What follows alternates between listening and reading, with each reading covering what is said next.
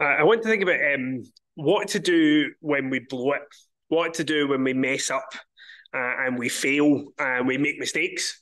Because even as Christians, we're prone to sin and we can mess up. Maybe we promised something and we didn't keep it. Maybe we set out to do something, we failed. Maybe we did something worse. Maybe we've hurt people or we've did things we're not proud of. We've looked at stuff we're not supposed to. We've sinned. We've done something really bad. How do we go on? How do we get back to where we were before? I was thinking about this recently with this kind of idea of cancel culture. If you've seen in the media these days, if one of the politicians or somebody messes up and they do something wrong, something's found out about them and they get cancelled. Or sometimes they've dug up something they've said years ago and bring it back, and they're shamed, and they're publicly shamed, and they're not able to, they either have to resign or they're not able to participate in public life anymore. Maybe it's a celebrity that's messed up.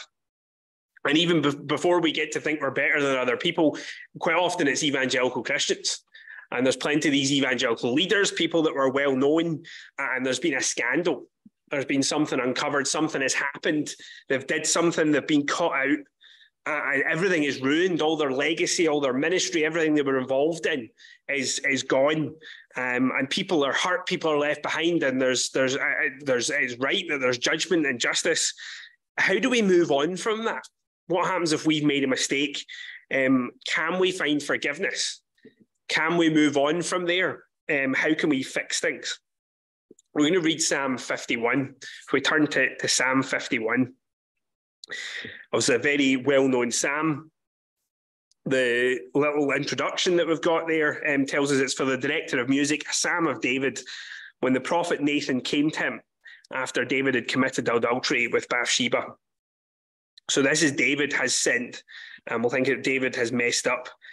Where do we go from there? How do we move on from there? We're going to read together Psalm 51. Have mercy on me, O God, according to your unfailing love, according to your great compassion, blot out my transgressions. Wash away all my iniquity and cleanse me from my sin. For I know my transgressions, and my sin is always before me. Against you, you only have I sinned and done what is evil in your sight, so that you are right in your verdict and justified when you judge. Surely I was sinful at birth, sinful from the time my mother conceived me. Yet you desired faithfulness even in the womb. You taught me wisdom in that secret place. Cleanse me with hyssop, and I shall be clean. Wash me, and I shall be whiter than snow. Let me hear joy and gladness. Let the bones you have crushed rejoice. Hide your face from my sins and blot out all my iniquity. Create in me a pure heart, O God, and renew a steadfast spirit within me. Do not cast me from your presence or take your Holy Spirit from me. Restore to me the joy of your salvation and grant me a willing spirit to sustain me. Then I will teach transgressors your ways so that sinners will turn back to you. Deliver me from the guilt of bloodshed, O God, you who are God, my Saviour, and my tongue will sing of your righteousness. Open my lips, Lord, and my mouth will declare your praise. You do not delight in sacrifice, or I would bring it. You do not take pleasure in burnt offerings. My sacrifice, O God, is a broken spirit. A broken and contrite heart you, God, will not despise. May it please you to prosper Zion, to build up the walls of Jerusalem. Then you will delight in the sacrifices of the righteous, and burnt offerings offered whole, and then bulls will be offered on your altar. And God will bless his word to us as we come to think of this psalm, this well-known psalm, a psalm of lament, a psalm of brokenness before God and repentance. And we'll think about this question: when we've sinned before God, when we've done something we know is wrong, and we realise it or we're exposed with it, how do we move on from there? How do we find forgiveness from God? Just to set the context, as you'll know some of the story, when David had committed adultery with Bathsheba, David had blown it. And David was the king. David is called the man after God's own heart, the righteous king. All the other kings that come after him are compared to David. Were they right like David? God's chosen king, the one that he'd chosen to bless, and that through his descendants, the whole world would be blessed. And yet, when you read Samuel and you read 2 Samuel and you read the things David does, you kind of think, how can this be right? How can this be the man after God's own heart?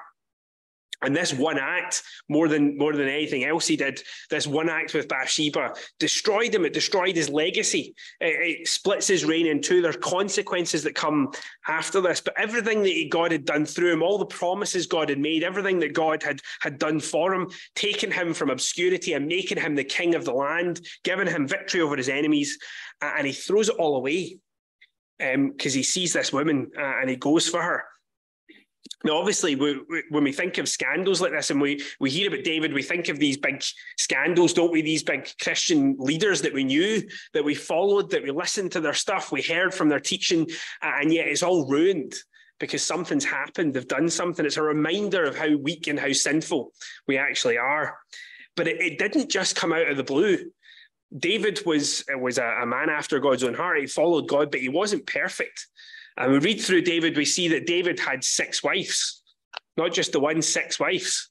So David was compromised. Every time David went to make offerings at the tabernacle, he would have to walk by 6 bedrooms to get there. And David regularly lived with that. And there was compromise. And there was things he knew weren't right, the little things that he tolerated and just compromised with. And then it led to worse, didn't it? It led to going in adultery and then covering it up as well. Eventually the murder of Uriah, Bathsheba's husband, who wouldn't do what David wanted him to do, so he had to be killed. And David had him killed and put away with. And he thought he got away with it, didn't he? Until Nathan the prophet went to expose him. God saw what David had did, and God sees when we sin. God sees when we do things that he's not pleased with, do things that hurt him, and he's not pleased with David, and he sends Nathan to expose it. If David was today, this would be a big scandal, wouldn't it? A political scandal. Think of the Me Too movement. David would be cancelled.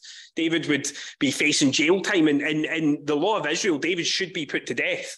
What David has done is evil and wicked. And this is a big scandal. And as we said, we're no better than David.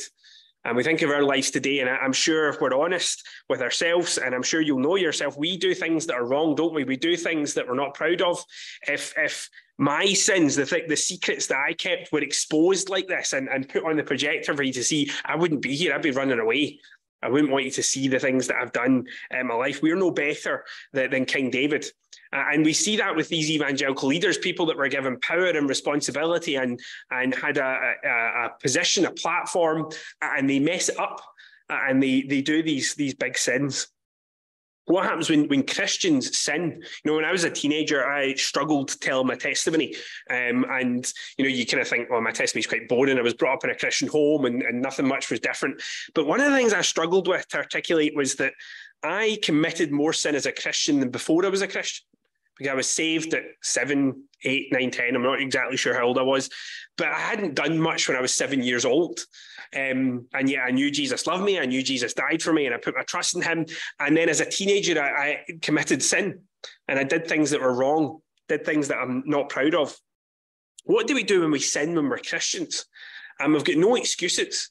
And we can't go back. We know what God's word says. We know the 10 Commandments. We know what God expects of us. David knew the law. He knew what God was asking from him. And he knew all the things that God had given him. There's something about sin that's so self-destructive, isn't it? And when we turn away from things, when we ruin everything and everything's broken. I wonder if you've been there before. I wonder if you've been in a scenario where you're exposed with what you've done, something you've forgotten about, something you've lied to others, you've lied to yourself, and yet it comes to the front, and how do you deal with it? And how do you pray? But you ever had that time where you come to God and you don't know what to say, and you say sorry, and it sounds so hollow, doesn't it? We don't have the words to say. There's nothing we can bring, nothing we can do. That's where David is at the start of this psalm as he pens these words. David is at his lowest. It's hopeless. There's nothing he can do. There's nothing he can say. He's wrong, and he knows he's wrong, and he's guilty before God. And then we come to the first few verses of the psalm. Have mercy on me, O God, according to your unfailing love, according to your great compassion. Blot out my transgressions, wash away all my iniquity, and cleanse me from my sin. David needs God's mercy.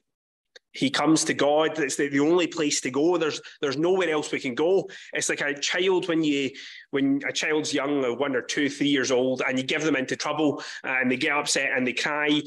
They then run back to their parents, don't they? They have to run back to their mum or their dad and hug them because they've got nowhere else to go.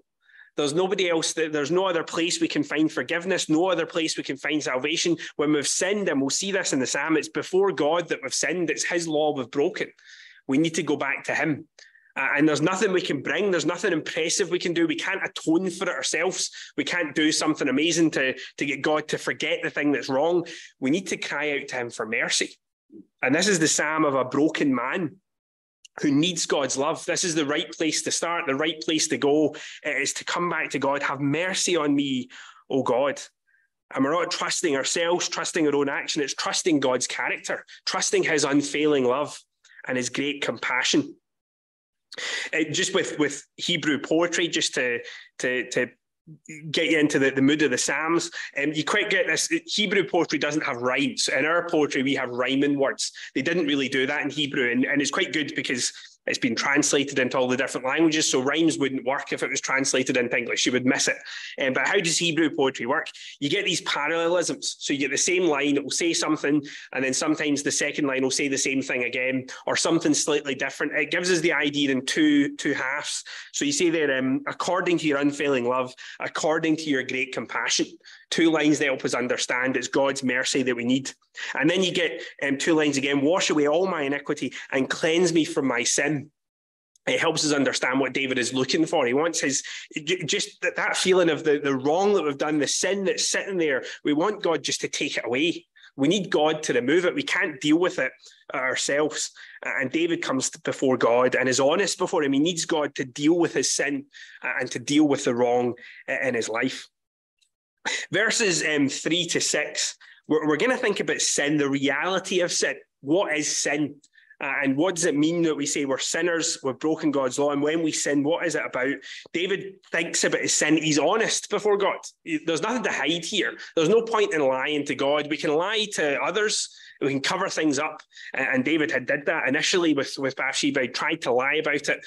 We can even lie to ourselves. And there's that little verse when David sends Joab to kill Uriah. Joab sends the word back, and David's not really bothered about it. He's lied to himself. He's almost forgotten the thing he's done. He's made it okay for himself. He's justified himself. And we're good at doing that, aren't we? We're good at lying to ourselves. We can't lie to God. God sees. And that's in the chapter in Samuel. It says it did not please the Lord what David had done. And he sends in Nathan the prophet. Now David can't hide anything. And he's honest before God. And in these verses, he talks about his own sin and what it means that he's a sinner. That's where we need to start. We need to agree with God that we are sinful. We can't pretend anything. David says, verse 3, I know my transgressions, my sin is always before me. Against you only have I sinned and done what is evil in your sight. And he agrees God is right in his verdict and justified when we judge. John says in the New Testament, if we claim we're without sin, then we're liars and the truth is not in us. And we're Christians, we're following Jesus, we're trusting in Jesus for forgiven. He's dealt with our sin in the past, but we still sin from time to time, don't we? There's still mistakes that we make. We're not in the glory yet, where God is still working in us. He's still transforming our bodies, and we occasionally sin.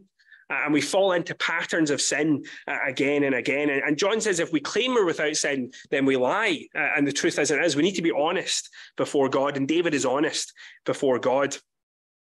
Tim Keller puts it this way, which I quite like. He says that there's 2 types of people in the world. So we all are sinners. And really, if we're honest with ourselves, every human being, we know that we're sinners. We've got a conscience. We know what right and wrong is. We know we've broken God's law. But there's 2 types of people. There's people that know they've sinned and they try and fix it themselves and they try and sort it themselves. And that's religion, isn't it? It's trying to do the right thing, trying to atone for what you've done and trying to sort things out. And then there's others that say, you know what, I've messed up, I've sinned, I can't do anything about this. And we turn to God in repentance. We need God to save us and God to rescue us. It's the parable the Lord Jesus tells, isn't it? The Pharisee and the tax collector. And the Pharisee brought all the things that he'd done. And we read the story and we think the Pharisee's the baddie, and that's in our thinking. But really, the Pharisee was the hero in their culture. The Pharisee was the one that was close to God, that knew God's law. And he's done all these good things. He prays all the time. He gives to the poor. All the things you would want to do, the Pharisee's got them all lined up so that he can get justified before God. But he's not justified before God because we can't sort our sin out ourselves. And if we come to God thinking, I can fix this, I can sort this, that won't work. We need to come like the tax collector and like David here who beats his breast and says, have mercy on me, a sinner. There's nothing David can do. He needs God's salvation. He needs God's mercy and God's forgiveness. We need to acknowledge our sin before God. What do we mean by sin? So what does the Bible, just to define sin here, and obviously we're in the Psalm and we're thinking of the Hebrew here, but John, I find John Stott quite helpful. He says in the New Testament, there's 5 different Greek words for sin. And that helps us get the idea. It's not just that there's this evil before God, this thing that we have, but there's different ways of looking at it. One of the words is quite common, the word's harmatia, which is to fall away. So you think of missing the target. All have sinned and fall short of glory of God. We're aiming for perfection, but we don't quite hit it. And we don't quite hit the target. We miss the mark. And that's one of the pictures that even if it's a little sin, even if it's a great big sin, it still misses what God is expecting of us. But there's these other 2 words, and they're to do more with the trespass. And you get that there with David talks about transgressions, and he talks about trespasses later on. This idea of breaking the law, of being defiant before God. And it's kind of like if there's a sign saying, keep off the grass, we look about and then we deliberately walk in the grass. And it's not an accident. It's not like, oops, I don't realize what it was. It's shaking your fist at God and putting ourselves, being rebels and rebelling before God. There's a bit of us that wants to have our own way and wants to put ourselves first. And that's one of the sides of sin. And then the other 2 words, they're more about the inside and inner hearts, and they're corrupt, and there's something ugly, something that's broken, that's twisted, that's not right before God. In Isaiah 59, Isaiah has one of the bleakest descriptions of the human condition, and he says that in our hearts there's these snake's eggs and spiders come out of them, and there's something in us that's corrupt, that is ugly, that is offensive to God, that is sin inside. And David sees that here, doesn't he? He sinned against God. He says he was sinful at birth, sinful from the time his mother conceived him. And there's something in David that is broken, something in David that misses the mark. We're evil and we're turned away from God. Paul would talk about the flesh, the old way of life, the flesh, the sinful bit of us that still fights against our spiritual selves, the sinful self that still fights. And David is wrestling with that here. There's a great description of human beings here in verse 5 and 6. Verse 5 says, we were sinful at birth, sinful from the time our mothers conceived us. And yet verse 6, yet God desires faithfulness even in the womb and taught me wisdom in that secret place. And there's a kind of dichotomy here where we're made in the image of God, and God has given us a conscience. He's given us an understanding of him, a knowledge of him, and people are valuable. People are worthwhile because they're made in God's image. And yet there's sin. We're marred with sin. And even when we're conceived in the womb, even before we were born, we've got this image of God, and yet it's messed up with sin. And those are the 2 parts of human beings. Alistair Begg puts it this way. He's got a picture of, he talks about the old castles. If you go about Scotland, you see all these old ruins, these old castles, and they've collapsed now hundreds of years ago, and you can climb up the ruins and things. That's a picture there because you can tell the castle used to be beautiful. And you can see it used to have windows, and you can imagine what shape it used to be, and yet it's broken. And there's something of its majesty still there. There's something you see and you say, oh, that is beautiful. And we look at human beings, we see men and women and boys and girls. There's something beautiful and valuable. But God made us, and God delights to make us, and yet it's somehow broken. It's not what it used to be. And that's the image here. We've got God desires faithfulness and truth, and he's taught us, he's given us a conscience and made us in his image, and yet we're sinful at birth, and we're evil from the time we were conceived. Something is broken. This is a really controversial idea, by the way. The idea of original sin, that all of us are born sinful. If you go online, I was having a look through Twitter and some of the conversations about this, and a lot of people that have left Christianity and complain about all the things that the church teach, it's really controversial to say people are sinners and say people are born sinful. And people don't like the idea that young children and we and human beings are born evil. And yet I think it's one of the most obvious things that the Bible teaches. I think it's one of the clearest things that the Bible says. I was watching one of these BBC murder mysteries, and in the show, the lady, she's raising this wee boy, and his dad's a serial killer. His dad's a really bad, evil person. And part of the show is she's struggling with the boy fights with people at school, and she's worried about raising him. She's worried he's going to turn out like his dad. But in the show, it's quite interesting. She's got this view of good people and bad people, and she wrestles with this. Is her son going to be a good person or a bad person? Is he going to be like his dad, or is he going to be a good person? And she kind of divides the world up like that, and she can't cope with it when he does bad things. And that's the problem when we try and think there's good and bad people and we're born okay and people just turn bad, then we sort of divide the world into good and bad people. And the problem with that is we then get to take ourselves out of the bad people, and we think we're good and we think we're okay, and everybody's got our own standard. We can't judge the world like that. Actually, ironically, the idea of original sin is the only fair way to look at the world, because that's the way the world really is. All of us were made by God. We're all valuable. We matter to God, and yet we're all sinners and we're all evil. And we need to be honest before God. So David understands his sin. He's not hiding it. And that's the first place to start, to come to God and to say we're sinful, we're broken, and we need God's mercy. But there's good news. And this is when we come into verse 7 down to verse 12. There's good news. There is forgiveness and there is mercy, and God wants to save us and transform us. If we turn to God, we can be cleansed and we can be saved. David says in verse 7, "Cleanse me with hyssop, and I shall be clean. Wash me, and I shall be whiter than snow. Let me hear joy and gladness. Let the bones you have crushed rejoice. Hide your face from my sins, and blot out all my iniquity." That's when we first came to trust the gospel, wasn't it? We were thinking in the family service earlier about repentance, turning away from our sin and turning to God. There is forgiveness. And David's sin isn't held against him. God forgives David of his sin. It's scandalous, really. I mean, God, there's no reason God should do this. We deserve God's wrath. We deserve God's anger. And yet God is willing to forgive us. He's willing to not hold our sins against us. How on earth is this possible? Well, Paul talks about this in the New Testament, does he? Paul in Romans 7, he's struggling with his own sin, and the good things he wants to do, he doesn't do, and the bad things he doesn't want to do, he keeps on doing those things. He says, "Who shall rescue me from this body of death? Thanks be to God, because we've got a Saviour, Jesus." He says in Romans 8, verse 1, "There is no condemnation for those who are in Christ Jesus." There's good news. We can be forgiven. God will not hold our sin against us. We can be justified before God. And God can cleanse us of our sin.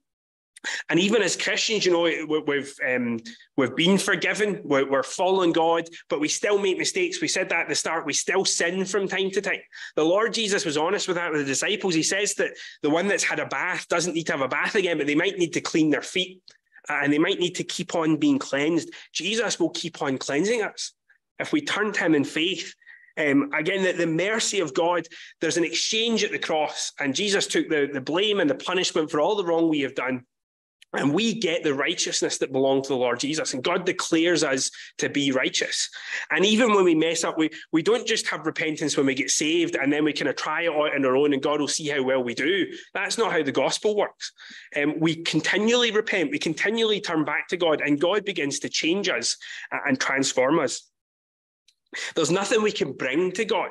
David talks later on about sacrifice. He says, if you delighted in sacrifice, I would bring it. I would do all the things. I would be there. But there's no sacrifice to this. David deserves to die. He needs mercy from God.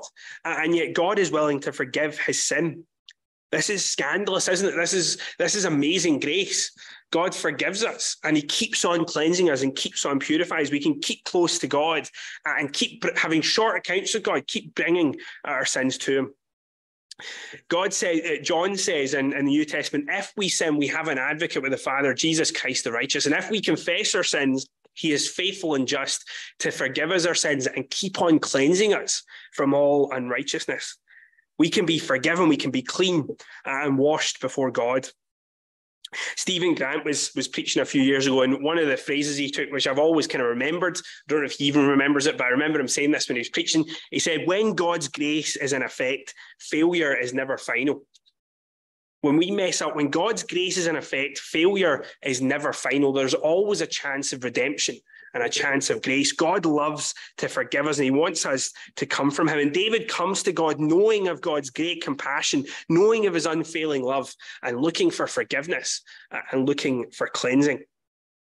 Of course, it is true repentance. It's not, David isn't going to continue on in his sin. It says in verse 10, create in me a pure heart, O God, and renew a steadfast spirit within me. Don't cast me away from your presence or take your Holy Spirit. Restore to me the joy of your salvation and grant me a willing spirit to sustain me. We don't want to continue in our sin.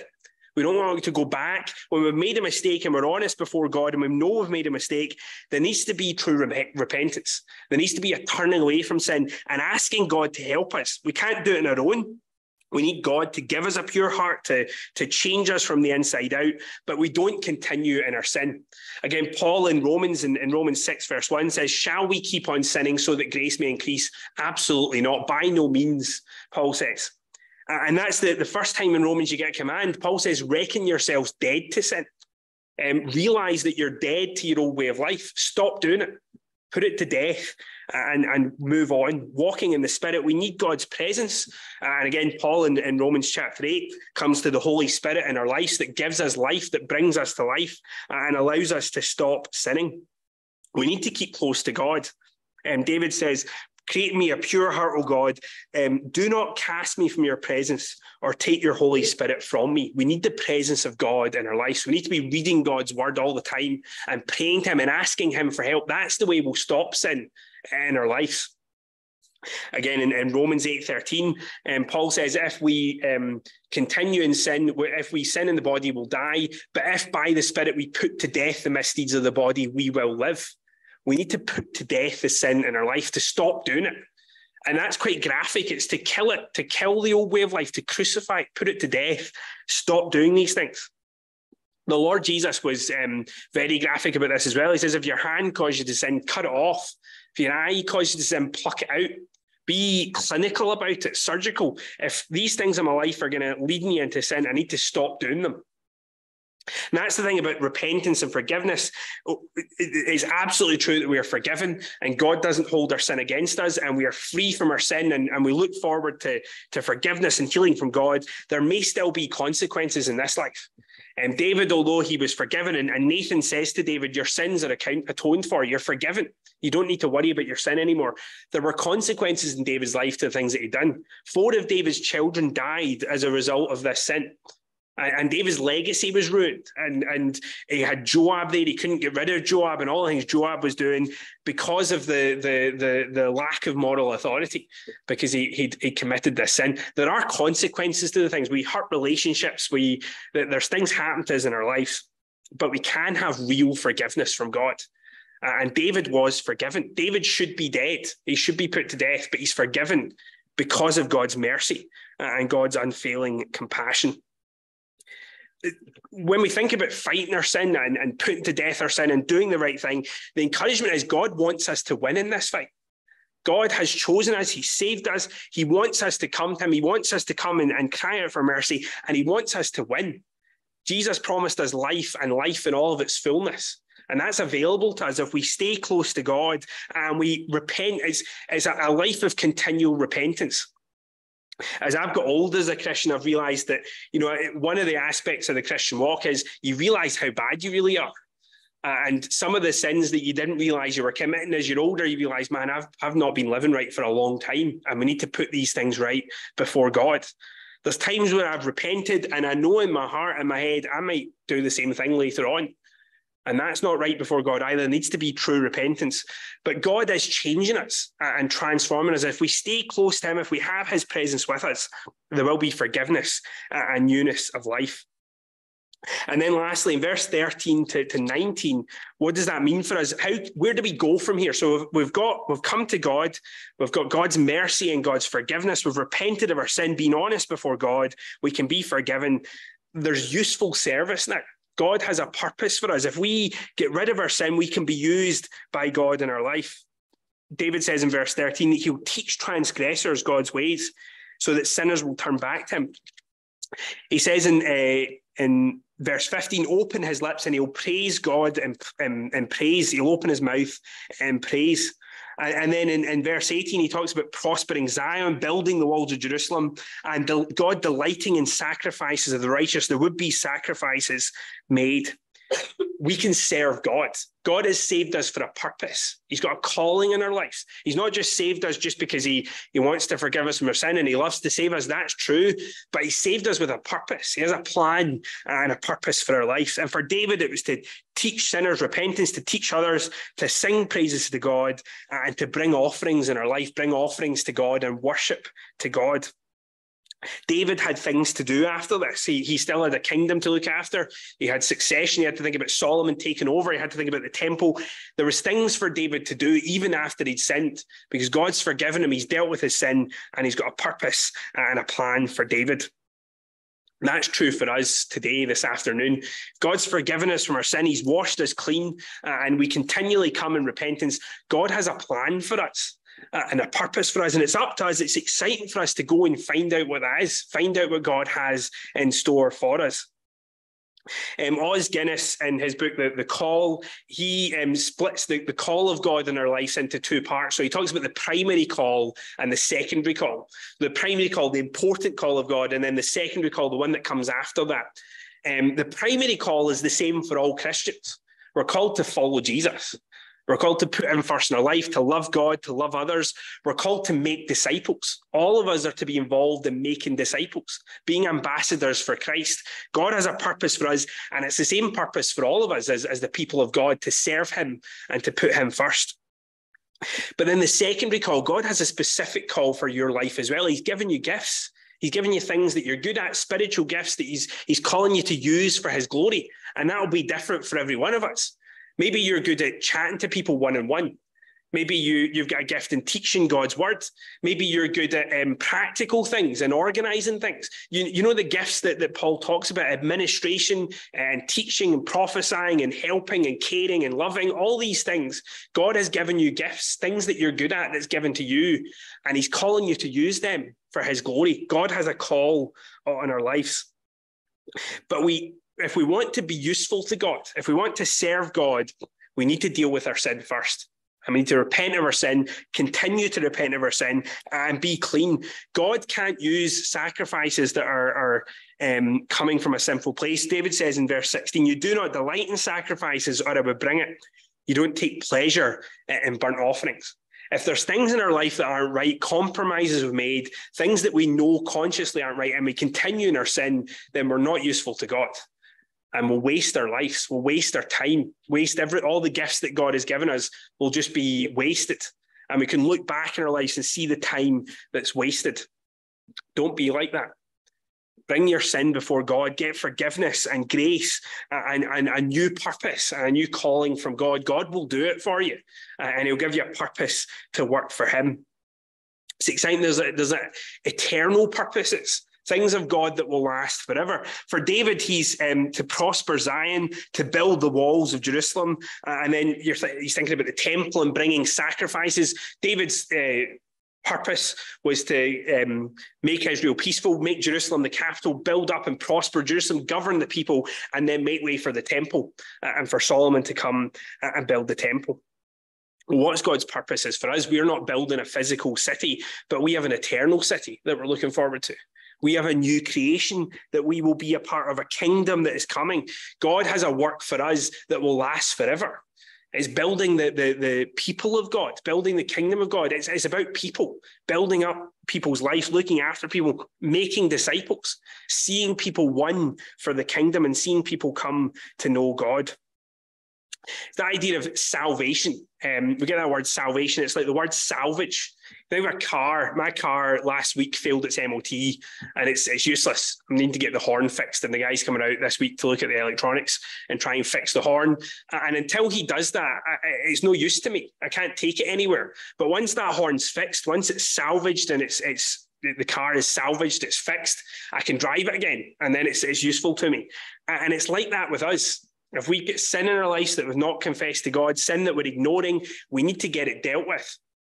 But once we've got it dealt with and we know God's salvation and the joy of the salvation, we can be useful to God. God has a purpose and a plan for us and for each one of our lives. And God calls us to follow him. But if we waste our lives and waste our lives in sin, we can miss that purpose for God. And you read through the kings and you see some kings that were good. You see some kings that were bad. You see some kings that were good at the start and then fell away toward the end, and they wasted what God had given them. I wonder how many in heaven will look back and see their lives wasted. They're saved because of God's grace, but they haven't done much for God. Or will we look back and we'll see, actually, no, God was able to do things in my life because I was ready, I was willing. As David says, a broken spirit, a broken and contrite heart, God will not despise. He has a purpose and a plan for you if you would just come to him and come in faith and repentance. So there is good news, there is forgiveness. When we blow it, when we make mistakes, when we do things that are wrong, and we think, how do we ever get past this? We need forgiveness from others. We need forgiveness from God. If we come to God honestly, confess our sins before him, repent, turn away from our sin, there is real forgiveness. God will not hold our sins against us. They're taken away from us. And God will renew a new heart, a pure heart within us, and give us his Holy Spirit. But we need to come in real repentance, and we need to bring our sins before God and turn away from them and turn back to God. And if we do that, God has a purpose for us, a plan for us.